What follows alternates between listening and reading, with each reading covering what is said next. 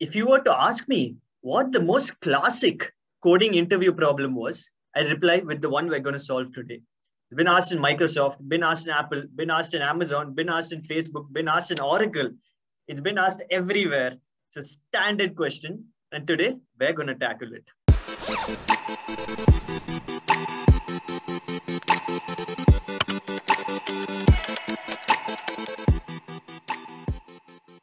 Right here, we've got MissingNo. It's a Pokemon reference in case you don't know. You are given an integer n along with an array of n-1 numbers in the range 1 to n with no duplicates. One number is missing from that array. Find that number. Input is n, an integer, ARR, the size, an array of size n-1. Output is the number that's missing. Here you can have a look. 4 is the input. So the array is of size n-1, remember. So it's of size 3. This is our output. It's really simple. Doesn't need much explanation. Here we can see 4, 1, 2 is the array. Since n is 4, all the numbers from 1 to 4 are 1, 2, 3, 4. We've got 4, 1, and 2. So the missing number is 3. Pretty straightforward question. 3 is the missing number. So we've got to list the numbers from 1 to n. One of those numbers is missing. We've got to find which one is missing from the array.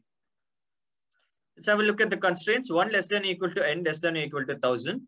1 less than or equal to ARR of I less than or equal to n. And all elements in ARR are unique. These are pretty simple, pretty self-explanatory constraints. I'm not going to get into them. I'm going to leave the screen open though. And this time we're going to change things up a little bit. I'm going to give you a clue straight away. That clue is, it's not a straightforward solution as you might have guessed. The time complexity is going to be big O of n regardless. And you can probably come up with a lot of different methods to solve it in that time complexity. What we want to do is reduce the space complexity. We want to solve it using just one variable or maybe two variables. The space complexity of big O of 1 is what we're aiming for. So let's try solving it that way. And we'll get back to it shortly. It's time for your clue. The mathematical formula you're going to need to use here is something that's familiar to most of you. 1 plus 2 plus 3 up until n terms is n into n plus 1 by 2. It's a very important math formula and interviews will expect you to know it. The sum of n numbers starting from 1 and ending at n is equal to n into n plus 1 by 2. You're going to have to use this formula to solve the question.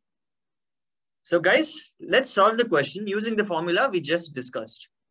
Now we know 1 plus 2 plus 3 plus 4 is equal to n into n plus 1 by 2. In this case, n is 4. So that's 4 into 5 by 2, which is 10.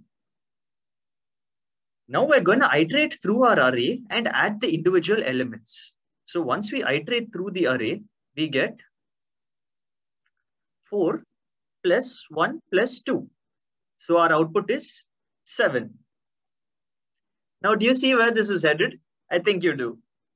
All we have to do now is subtract the first result from the second result. Why? Because we know the first result is 1 plus 2 plus 3 plus 4. And we know our second result, 4 plus 1 plus 2.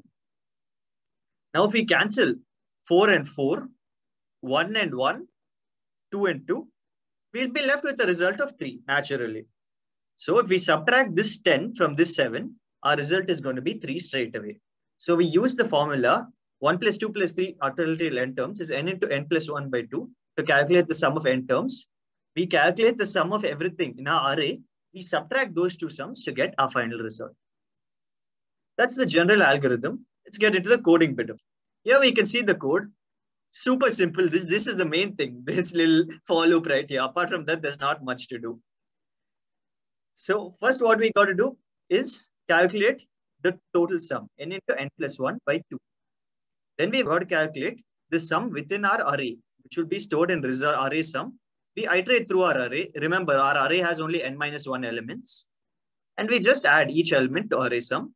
Finally, it's a simple matter of subtracting the result from array sum to get our final answer, which we return. Let's see if it works. Compile and test. Sample test cases pass. Once we hit submit, we can see that our solution has been accepted, done in meager 0.1 seconds. Right? You will have cracked the question in your interview. It's a bit Vivek, guys. This is a simple yet classic problem. I'll repeat again. So make sure you know how to solve it. If you like the video, like, subscribe, bell icon. You know the drill. I'll see you guys in a bit. Bye.